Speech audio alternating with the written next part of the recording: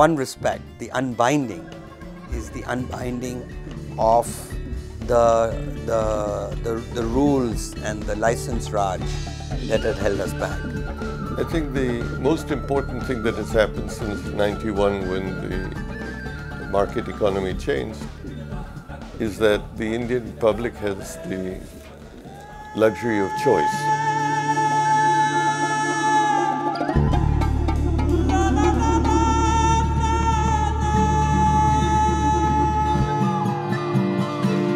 We have become a very large market, very substantial market. Current estimates of the middle classes are about 250 million people.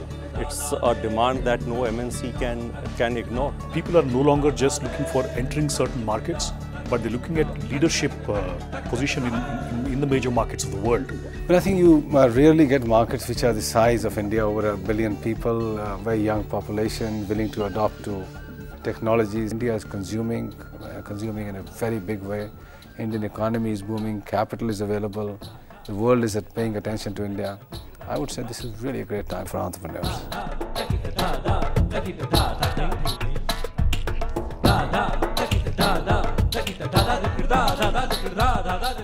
It's been able to establish the fact that you can do very large projects with kind of minimum time lags. If you want to do a project tomorrow in Bangalore and you want 200 people, we can put together a team in a week's time. You can't put together such a team anywhere else in the world. I think for the world, the renewed interest is about India's growth story and a sustainable growth story. They see that India is a long-term market for their products, for their services. They see India as a manufacturing hub for their products which they can sell to the domestic market as well as sell it in the global market.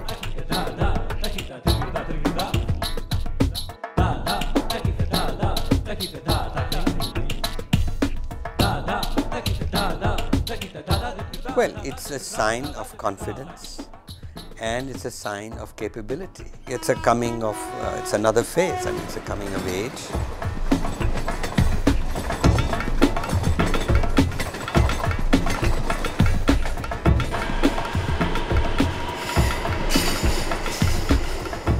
We are all committed to inclusive growth. Inclusive growth means if the country grows at 8%, the fruits of that growth should go to as wide a number of people as possible.